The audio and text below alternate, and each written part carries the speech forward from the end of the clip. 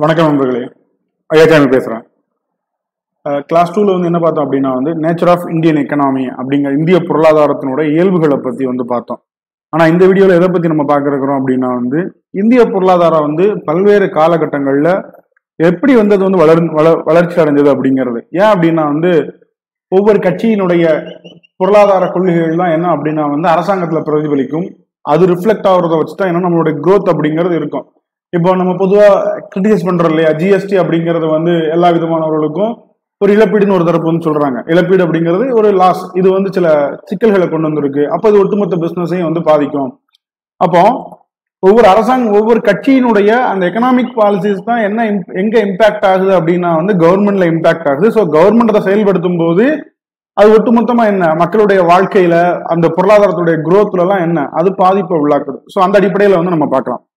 Okay, so நமக்கு எல்லாருக்குமே தெரியும் இந்தியா 1947 விடுதலை அடைஞ்சது. 1950 இருந்து என்ன நம்மளுடைய அரசியலமைப்பு சட்டம் நடைமுறைக்கு இதெல்லாம் ஃபேக்ட். ஆனா அதை நம்ம வரலாறா படிச்சிருப்போம். ஆனா ஒரு பொருளிய ஒரு எக்கனாமிக் ஆஸ்பெக்ட்ல பார்க்கும்போது 1948-50 இந்தியாவுடைய நிலைமை அப்படிங்கிறது என்னன்னா பொருளாதார ரீதியில என்ன அது மிகவும் ஒரு பின்தங்கிய இல்ல என்ன சொல்றது ஒரு தெளிவான இதுதான் அப்படிங்கிறத கூட சொல்ல முடியாது. சரியா? ஸோ இப்போ என்னன்னா இப்போ நம்ம சொல்றோம் இந்தியாவுக்கு இவ்வளவு ஜிடிபி இருக்கு, இவ்வளவு வளர்ச்சி அடைஞ்சிருக்கும் அப்படிங்கிறது. ஸோ இது இப்போ வரலாறு 70 வருஷம் என்ன இருக்கு. ஆனா 1948-50 காலகட்டத்தில் என்னன்னா நம்ம கிட்ட எதுவுமே இல்லை. அதுக்கப்புறம் நம்ம அப்பதான் சுதந்திரம் அடைஞ்ச ஒரு நாடு. நம்ம கிட்ட பிரேயரா ஒரு எந்த விதமான ஒரு எக்கனாமிக் எக்ஸ்பீரியன்ஸஸோ இல்ல ஒரு அட்மினிஸ்ட்ரேட்டிவ் எக்ஸ்பீரியன்ஸோ எதுவுமே இல்லை. ஸோ அப்படியான காலகட்டத்தில் இந்தியா எப்படி இருக்குது. ஸோ சுதந்திரம் அடைஞ்ச போது இந்தியா 2 விஷயங்கள்ல என்ன ரொம்ப இதா இருந்துச்சு. ஒண்ணு என்ன அப்படின்னா இந்த ரெஃப்யூஜ் கிரைசிஸ், அதாவது இந்த அகதிகள் பிரச்சனை அப்படிங்கிறது என்ன இந்தியாவுக்கு ஒரு மிகப்பெரிய சவாலா இருந்தது.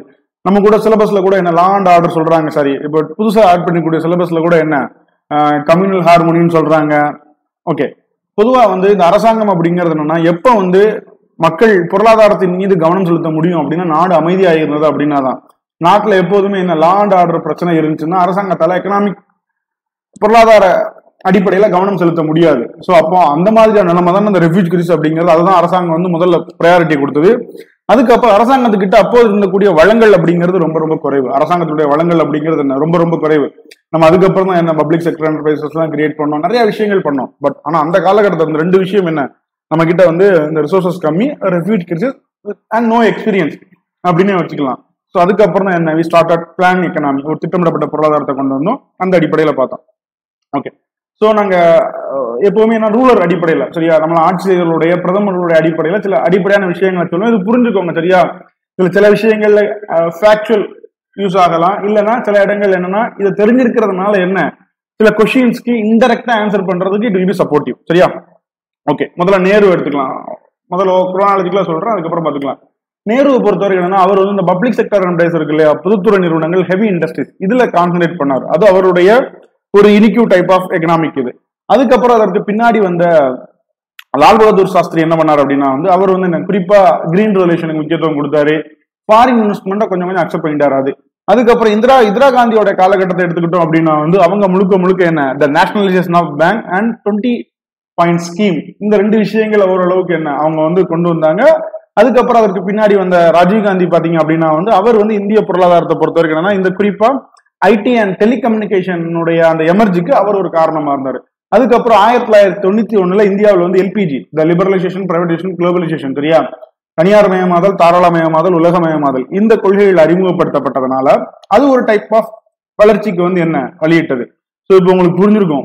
அதைத்தான் நம்ம என்ன இப்போ வரைக்கும் ஃபாலோ பண்ணிட்டு இருக்கிறோம். ஈவன் என்ன காங்கிரஸ் கவர்மெண்ட் UPA 1 and 2, அதுக்கப்புறம் NDA 1 and 2. NDAனா என்ன பிரதமருடைய நரேந்திர மோடியோட முதலாவது ஆட்சி NDA, தேசிய ஜனநாயக கூட்டணி 1. அப்ப இப்போது உள்ள தேசிய ஜனநாயக கூட்டணி 2. அதுக்கு முன்னாடி UPA ஐக்கிய முன்னணி அரசு 1, 2 மன்மோகன் சிங் பீரியட். ஸோ நம்ம பார்க்கலாம். நேரு பாத்துக்கலாம் அப்படின்னா அந்த காலகட்டத்தில் என்னன்னா நேரு தனியார் நிறுவனங்களை விட அரசு நிறுவனங்களுக்கு அதிக முக்கியத்துவம் கொடுத்தார். ஏன் அப்படின்னா முதல்ல தனியார் அப்படின்னாலே என்ன எப்போதுமே லாப நோக்கா தான் இருக்கும். இப்ப கூட நம்ம ரியலைஸ் பண்றோம். லைக் இப்போ என்ன இந்தியா ஒரு மிகப்பெரிய கிரிசிஸ்ல இருக்கு சரியா, கொரோனா அப்படிங்கக்கூடியதுல. இப்ப இதற்கான உற்பத்தி எல்லாம் யாரு செயல்படுறான்னு உங்களுக்கு தெரியும். எந்த அமைப்புகள் செயல்படுது, அரசு ஹெல்த் யார்கிட்ட இருக்கு, அவங்க எப்படி செயல்படுறாங்க, பிரைவேட் ஹெல்த் எப்படின்னு தெரியும் உங்களுக்கு.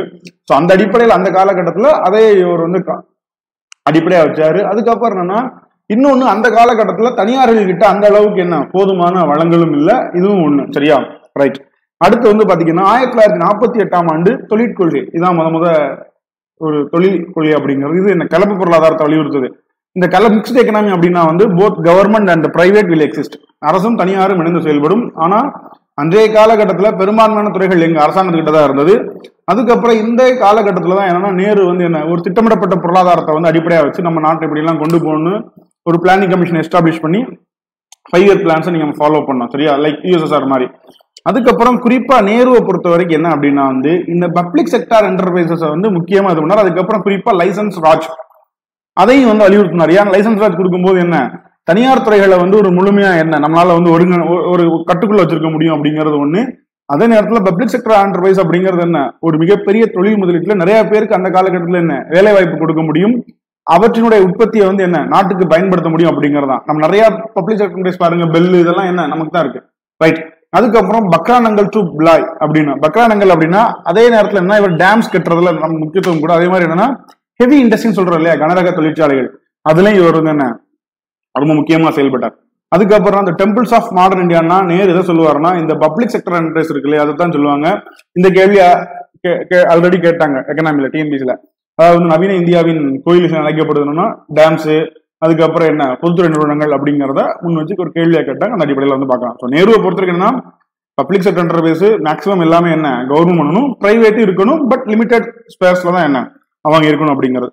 அதுக்கடுத்து லால் பகதூர் சாஸ்திரி வந்த உடனே என்னன்னா 1962 இந்தியா சீனாவுடைய போர். இந்த போர்ல வந்து இந்தியாவுடைய பொருளாதார பலவீனம் அப்படிங்கிறது வெளியே தெரிஞ்சு இந்தியா கிட்ட என்ன போதுமான வசதிகள்லாம் இல்லை அப்படிங்கிறது தெரிஞ்சுது. ஸோ என்ன அவர் சில நடவடிக்கை எடுக்க வேண்டியது. அப்போ என்னன்னா சஸ்டைனா இருக்குன்னு நினைச்சார். அதனாலதான் என்னன்னா அக்ரிகல்ச்சர் நிறைய பேர் என்ன கிரீன் ரெவல்யூஷன் அப்படிங்கிறது 1965 66 அப்படின்னு பார்த்துட்டு இருக்கிறோம். பட் அதுக்கு உண்மையான ஃபவுண்டேஷன் போட்டது யாருன்னா நம்ம லால் பகதூர் சாஸ்திரி தான். சரியா?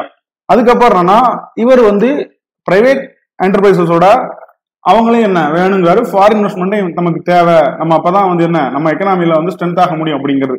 அதுக்கப்புறம் லால் பகதூர் சாஸ்திரியை பொறுத்தவரை முக்கியமான விஷயம் என்னன்னா இந்த டைரி டெவலப்மெண்ட் அப்படிங்கிறது. இது நம்ம சொல்றோம் இல்லையா ஆபரேஷன் ஃபிளட் அப்படிங்கிறது, அது வந்து இவர் தான் வந்து முன்னணி நடத்தார். அதுக்கு முக்கியமா இருந்ததுன்னா Varghese Kurien, the father of white revolution. சரியா? வெண்மை புரட்சினா பால் உற்பத்தி, ஆனந்த் குஜராத்தோடைய விஷயம்.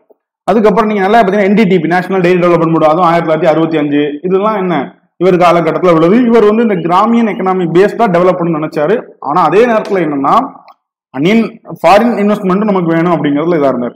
ஸோ இந்திரா காந்தியை பொறுத்த வரைக்கும் என்னன்னா முதல் விஷயம் பல்வேறு சூழல்களில் எக்ஸ்போர்ட் வந்து ஏற்றுமதி இது பண்ணணும் அப்படிங்கிறதுக்காக முதல்ல என்ன இந்தியாவில் வந்து ருபி டிவாலுவேஷன் பணத்தினுடைய மதிப்பு குறைக்கப்பட்டது. இந்தியாவில் 2 முறை தான் பண்ணியிருக்காங்க. ஒன்னு 1966, இன்னொன்னு வந்து பார்த்தோம் அப்படின்னா வந்து 1991. ஸோ முதல் குறைக்கப்பட்டது. அதுக்கப்புறம் இந்த 14 வங்கிகளை நாட்டுடைமையாக்கப்பட்டது முக்கியமான விஷயம். 20 அம்ச திட்டம். இந்த வங்கிகள் நாட்டுடைமையாக்கப்பட்டது எந்த அடிப்படையில இந்திய பொருளாதாரத்துக்கு ஒரு ஊக்குவிப்பா இருந்தது அப்படின்னா வந்து குறிப்பா வங்கி சேவைகள் வந்து எல்லாருக்கும் பரவலாக்கப்பட்டது. எல்லா விதமான பிரிவினரும் வங்கி சேவையை அணுகுவதற்கு ஒரு வாய்ப்பை ஏற்படுத்தி கொடுக்கப்பட்டது. இதன் விளைவாக வந்து தொழில் முனைவோர்கள், விவசாயிகள் இவங்களுக்கெல்லாம் என்ன கடன் பெறுவதற்கு இது ஒரு வாய்ப்பை ஏற்படுது. அந்த அடிப்படையில இது ஒரு முக்கியமான பொருளாதார நடவடிக்கையை நம்ம பார்க்கலாம். அடுத்த 20 அம்ச திட்டத்தை கொண்டு வந்தாங்க எமர்ஜென்சி டயத்துல. ஜஸ்ட் பேஸ் தெரிஞ்சுக்கலாம். ஜனதா அரசாங்கத்தை பொறுத்த வரைக்கும் அதனுடைய எக்கனாமிக் டெவலப்மெண்ட் எக்கனாமிக் பாலிசியை பொறுத்த வரைக்கும் பெரிய அளவில் சொல்ல முடியாது. ஏன் அப்படின்னா ஃபர்ஸ்ட் நான் காங்கிரஸ் பிரசிடென்ட் யார், பிரைம் மினிஸ்டர் யார் இந்தியாவில், மொரார்ஜி தேசாய் தான். அவங்களுக்குள்ள என்ன பிரச்சனை, சரண் சிங் வந்தாரு, இதெல்லாம் பிரச்சனை வந்ததுனால என்ன அவங்களுக்கு பொலிட்டிக்கல் ஸ்டாபிலிட்டி இல்லாததுனால எக்கனாமிக் பாலிசிஸை பொறுத்த வரைக்கும் என்ன ஜனதா கவர்மெண்டால பண்ண முடியல. ஆனா ஒரே ஒரு விஷயம் என்னன்னா இந்தியாவில் முதன்முறையாக டிமானிட்டேஷன் பண்ணப்பட்டது எப்போம்னா ஜனதா கவர்மெண்ட் 1977. அப்ப 200, 1000, 2000, 5000, 10,000 ரூபாய் பணம்லாம் என்ன பண மதிப்பு இலக்கம் அப்படிங்கிறது கொண்டு வந்தாங்க. ஸோ இதை ஒண்ணு மட்டும் ஞாபகம். இந்திரா காந்தி திரும்ப 1977 அப்புறம் வந்ததுக்கு அப்புறம்னா முக்கியமா இந்த விலை கட்டுப்பாட்டுல வந்து அவங்க என்ன கவனம் இருந்தாங்க. அதே மாதிரி பிஸ்கல் ரிஃபார்ம்ஸ் அப்படின்னா உங்களுக்கு இந்த நிதி சீர்திருத்தம், அரசாங்கத்துடைய பட்ஜெட்ல வந்து எவ்வளவு வரவு வருது, எவ்வளவு செலவு போகுது, ஸோ இதை எப்படி இது பண்ணலாம் அப்படிங்கிறது. அதே மாதிரி நேரு போனதுக்கு அப்புறம் பப்ளிக் செக்டர் என்டர்பிரைஸ்லாம் நிறைய சிக்கல்களை எதிர்கொள்ள ஆரம்பித்தது. அப்போ அப்படி இருக்கக்கூடிய பொதுத்துறை நிறுவனங்கள் என்ன ரிவாம்ப் பண்ணணும் அப்படிங்கிற ஒரு இதை கொண்டு வந்தாங்க. அடுத்து இம்போர்ட் டியூட்டிஸை குறைச்சாங்க. அப்போ என்னன்னா டீலைசன்சிங் பண்றாங்க. அதுக்கு எதுக்கு அப்படின்னா வந்து உள்நாட்டு தொழிற்சாலைகள், அதுவும் குறிப்பிட்ட அளவுல மட்டும்தான், ரொம்ப கிடையாது. அதுக்கப்புறம் என்னன்னா எல்லாரும் தெரியும் மாருதி 800 அப்படிங்கக்கூடிய இருக்கு இல்லையா, இந்தியாவுடைய மிடில் கிளாஸ்னுடைய அந்த கார் கனவு அப்படிங்கிறத வச்சு ஆட்டோமொபைலுடைய அந்த பூம் வளர்ச்சிக்கு வந்து இந்திரா காந்தி ஒரு அடித்தளம் விட்டாங்க. சரி, 1983 என்ன அப்பதான் என்ன முதல் முறையாக இந்த மாருதி 800 அப்படிங்கக்கூடிய கார் வந்து உற்பத்தி செய்யப்பட்டு நடுத்தர மக்களுக்காக என்ன குறைவான விலையில வருது. ஸோ இது ஞாபகம் வச்சுக்கோங்க. ரைட்.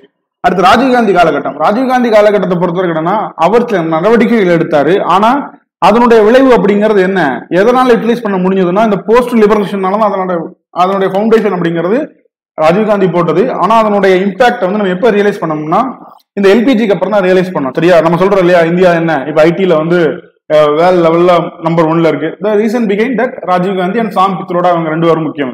சரியா, இப்ப ராஜீவ்காந்தி என்ன பண்ணாருன்னா விபி சிங் தலைமையில வந்து ஒரு குழு அமைச்சு செயல்படுறாரு பொருளாதார ரீதியில. அதுக்கப்புறம்னா நம்ம சொல்லுவோம் இல்லையா அமெரிக்காவில் ஒரு வேலி இருக்கு இல்லையா, அந்த வேலி பேர் எனக்கு ஞாபகம் வரல.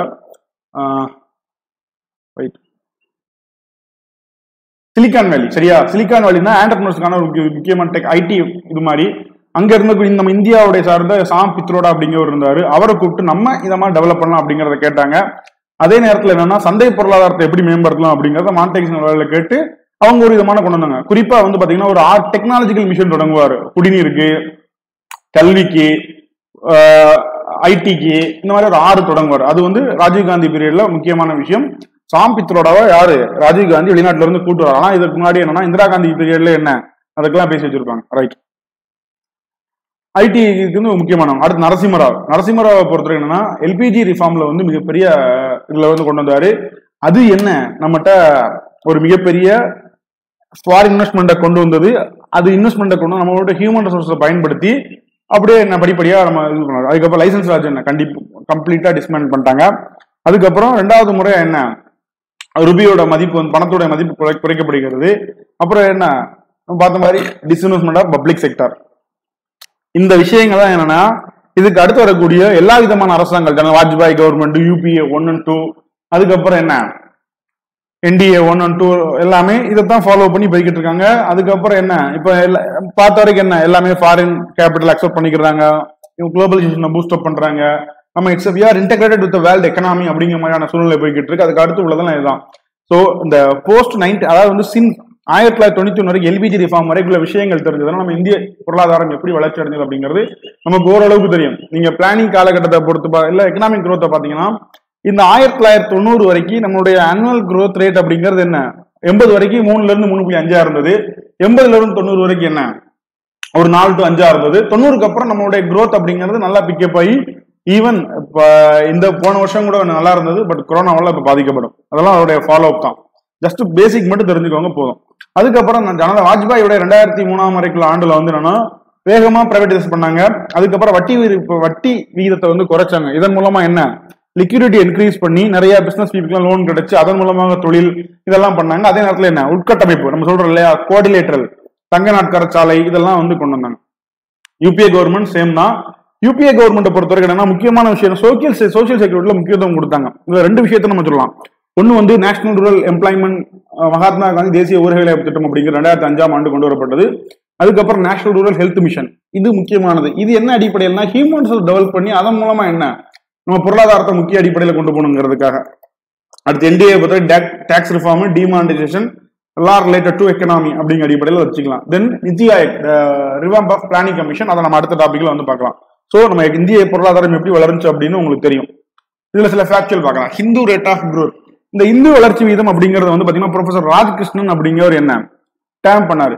அது வேற ஒண்ணுமே இல்லை. இந்து வளர்ச்சி வீதம் அப்படிங்கிறதுனா இந்தியாவுடைய இந்த மாதிரியான அமைப்பு முறையினால ஆண்டுக்கு என்ன 3ல இருந்து 3.5% தான் வளருது, ஒரு தேக்க நிலை காணப்படுது, இவ்வளவுதான் இருக்கு அப்படிங்கிறத குறிக்கக்கூடியதான் என்ன அப்படின்னா வந்து இந்த ஹிந்து ரேட் ஆஃப் குரோத். இது சொன்னது யாருன்னா ப்ரொஃபசர் ராஜ்கிருஷ்ணன். ஓகே, எல்பிஜியை வந்து பார்க்கலாம். ஸோ எல்பிஜியை பொறுத்த வரைக்கும் என்ன அப்படின்னா வந்து இந்த 1991 வந்து ஏன் எல்பிஜி வந்துச்சு அப்படின்னு சொல்லி பாத்தீங்கன்னா இந்திய அரசாங்கத்துக்கு வந்து ஒரு மிகப்பெரிய ஒரு கிரைசிஸ், ஒரு எக்கனாமிக் கிரைசிஸ். அதனால வந்து அதனுடைய தேவைகளை வந்து என்ன நிவர்த்தி செய்வதற்கு போதுமான இது இல்லை. அது ஒரு டெப்ட், நிறைய கடன் கொண்ட ஒரு அரசாங்கமா மாறிடுச்சு. அப்ப அந்த கடன்ல இருந்து வெளியே வரணும் அப்படின்னா வந்து எப்பயுமே நம்ம சோர்ஸ் இருக்கு, இன்டர்னல் சோர்சஸ், எக்ஸ்டர்னல் சோர்சஸ். அப்ப அந்த காலகட்டத்தில் இன்டர்னல் சோர்சஸ் அப்படிங்கிறது உள்நாட்டு மூலதனம் அப்படிங்கிறது மிக குறைவா இருந்தது. அப்ப என்ன வெளிநாடுகள்ல இல்ல சர்வதேச அமைப்புகள்ல நம்ம கையேந்த வேண்டிய நிலைமை ஏற்பட்டது. அப்படி ஏற்பட்ட நிலைமையில என்ன ஆச்சுன்னா நம்ம ஐஎம்எஃப் அப்ரோச் பண்றோம். ஐஎம்எஃப் இந்த மாதிரி எங்களுடைய டெப்டை வந்து கிளியர் பண்றதுக்கு எங்களுக்கு நீங்க லோனும் ஏதோ கொடுங்க அப்படிங்கிறாங்க. அப்படி நம்ம கேட்கக்கூடிய நேரத்துல என்னன்னா நாங்க இதெல்லாம் என்ன உங்களுடைய இந்திய பொருளாதாரத்தை வந்து என்ன க்ளோஸ்ட் எக்கனாமியா இருக்கு, you should be open to open எக்கனாமியா இருக்கணும் அப்படிங்கிற வைக்காங்க. அந்த அடிப்படையில என்னன்னா இந்த எல்பிஜி அப்படிங்கிறது வந்து சரியா. ஸோ எல்பிஜி அறிமுகப்படுத்தப்பட்டதுல 2 பேர் முக்கியமானாங்க. ஒன்னு யாருன்னு பாத்தீங்கன்னா நரசிம்மராவ். அப்போ நரசிம்மராவ் அரசாங்கத்துல வந்து யாரு நிதியமைச்சரா இருக்காருன்னா வந்து மன்மோகன் சிங் நிதியமைச்சரா இருக்காரு. இவங்க 2 பேரும் தான் என்ன சொல்லுவாங்க, இது ராவ் மன்மோகனாமிக்ஸ்பாங்க, ராவ் மன்மோகனாங்க, இல்லைன்னா நியோ லிபரல் பாலிசிம்பாங்க, புதிய பொருளாதார கொள்கை எல்லாமே இந்த எல்பிஜி தான், வேற ஒன்றும் கிடையாது சரியா. ஸோ 7 பில்லியனுக்காக நம்ம இதெல்லாம் ஏத்துக்கிட்டோம். ஓகே, அடுத்து எல்பிஜினா என்ன, தாராளமயமாதல்.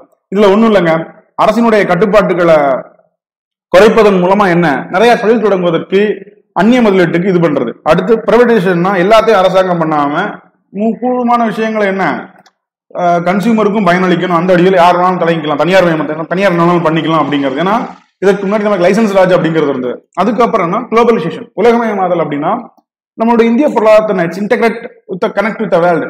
நம்மகிட்ட இதனால என்னன்னா நம்ம கிட்ட இருக்கக்கூடிய ரிசோர்ஸ் வந்து வேற நாட்டுக்கிட்ட இருந்துக்கலாம், இல்ல வேற நாட்டில் இருக்கக்கூடிய வளங்களை நம்ம பகிர்ந்துக்கலாம். இப்ப நம்மகிட்ட வந்து ரிசோர்ஸ் ஹியூமன் ரிசோர்ஸ் இருக்கு, நம்ம என்ன இது பண்றோம், இல்ல நமக்கு நிலக்கரியை வச்சுக்கலாம். இப்ப நிலக்கரி நம்ம இம்போர்ட் பண்றோம் இல்லையா, சோ நம்ம நிலக்கரியை இம்போர்ட் பண்றோம். இப்போ அதே மாதிரி நம்ம கிட்ட இருந்து உற்பத்தியில வேளாண் பொருட்கள் என்ன நிறைய எக்ஸ்போர்ட் ஆகுது. ஸோ இந்த மாதிரி இந்த குளோபலைசேஷன் அப்படிங்கிறது என்ன, த integration of Indian economy with world economy, இவ்வளவுதான். ஸோ எல்பிஜி அப்படிங்கிறது அவ்வளவுதான். அது சிம்பிள் ஃபேக்டா தான் சொல்லியிருக்கேன், ஜஸ்ட் ரிமைண்ட் பண்ணிக்கோங்க சரியா. கமெண்ட் சந்தேகம் இருந்துச்சுன்னா கமெண்ட் செக்ஷன்ல கேளுங்க, I will update. Okay, thank you.